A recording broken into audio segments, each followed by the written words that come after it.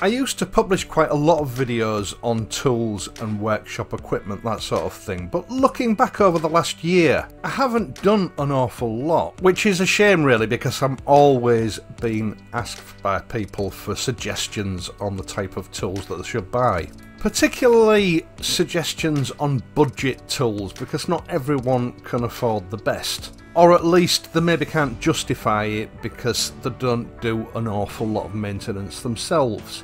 So the main subject of this video is what I consider to be a little gem of a socket set.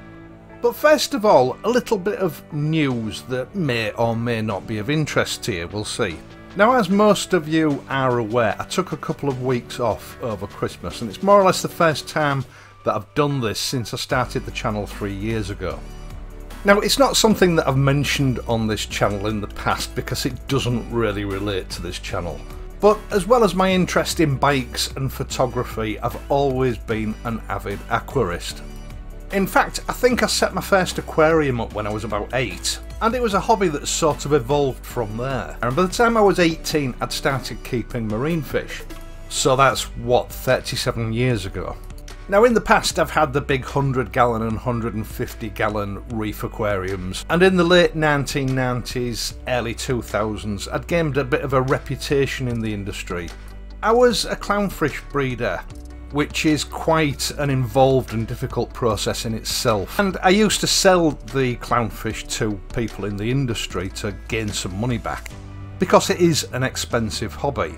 And I was often approached to design and build systems for public display in restaurant shops and private applications for those that could afford it.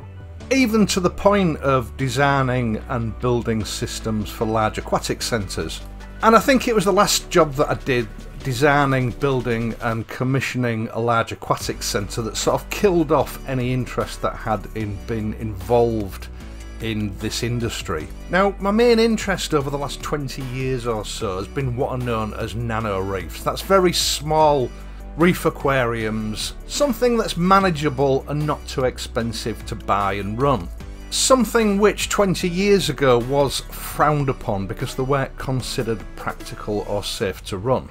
Now, going back to where I started, the time that I had off over Christmas, a small reef aquarium that I've had running for 4 years now sprang a leak. Christmas was upon us, and to cut a long story short, I had to get rid of some of the stock from the tank to friends and acquaintances, and then between Christmas and New Year I procured a new aquarium. Now, I've set this new nano reef up in my main office area where I do my editing and all my channel admin. The thought processes behind that being that I'm with it most of the time, so I can keep an eye on it more easily than I did with my last nano reef. Now, with time on my hands over the Christmas period, this meant that I could do some research in finding the right equipment, because advances in equipment are being made all the time and the equipment that I was using was a little bit outdated. And this also gave me time to take stock of the situation with this channel. Now, as I've said in the past, the subject of motorcycles on YouTube is a niche subject. Very few such channels reach a self-supporting level within a reasonable length of time. Motorcycle channels are also very resource hungry, and I'm looking at a lot of years of hard work before I could start to draw anything approaching a living from this channel. Now, YouTube's advice to people like me, the advice that's constantly being thrown at me, is diversity. YouTube creators that stick at one thing and just keep one channel have a very steep hill to climb. And in fact, some of the most successful YouTube creators run multiple channels, which is sort of where I'm heading with this announcement. Reef keeping channels here on YouTube are very well covered, there's a lot of them, but like everything else on YouTube, there's good and there's bad, and I do believe that there's a place there for me. Now, just before Christmas, if you remember, I invested in some new audio equipment for doing my voiceovers. Using it is still a work in progress, but what has amazed me is how much it has sped up my workflow. So in the next couple of weeks I will be releasing content on my channel the Practical Reef Keeper. Now, it's a long story. This channel also has some motorcycle content on it from the early days of this channel.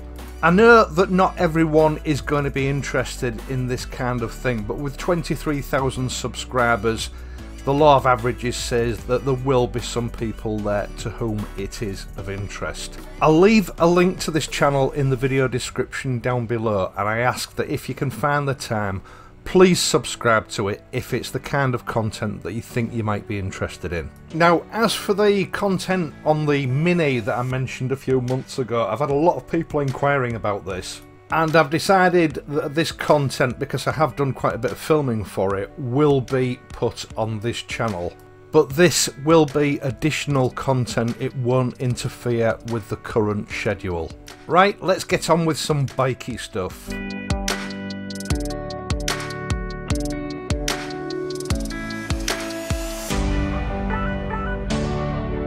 Well over a year ago, a company called Blue Spot sent me this little 46-piece socket set.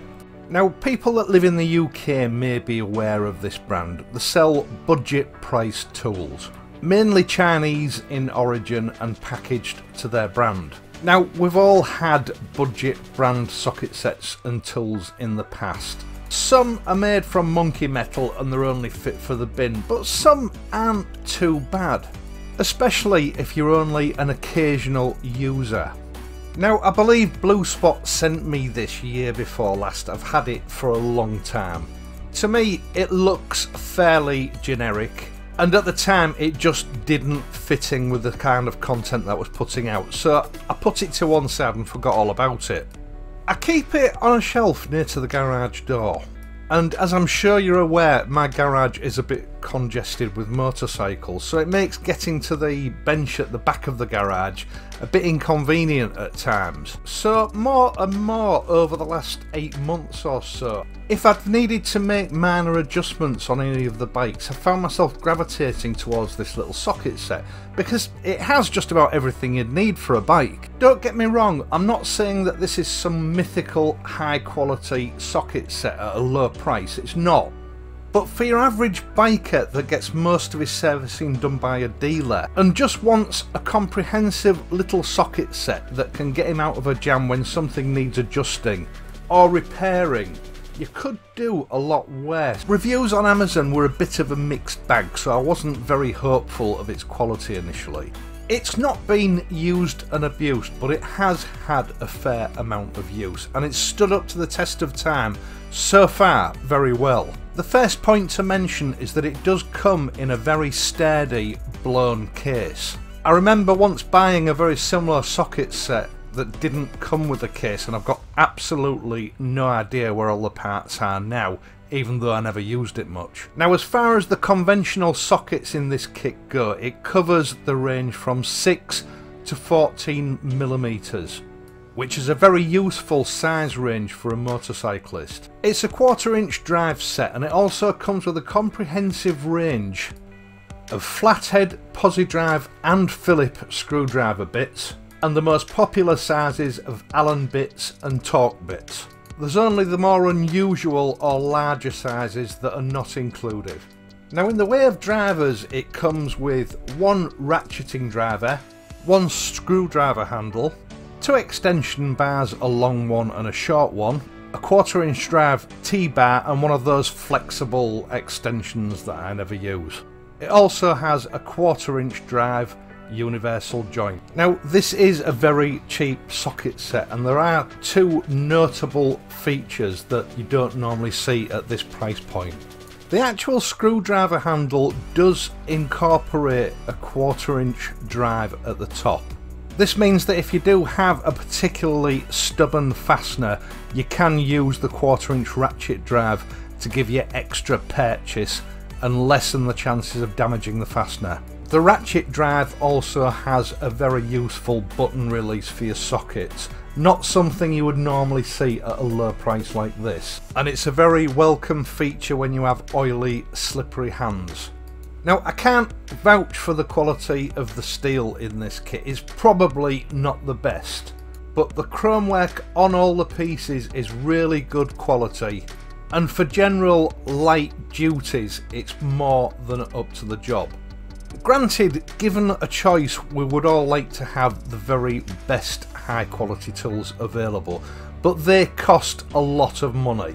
I think the recommended retail price of this kit when Blue Spot first sent it to me was round about £27–28. But partly what prompted me to make this video is that I had a look recently and it's selling for well under £19 through Amazon. Now, for the type of guy that doesn't do an awful lot of his own maintenance, servicing, that kind of thing, you still need some tools to get by for minor adjustments and just general routine maintenance.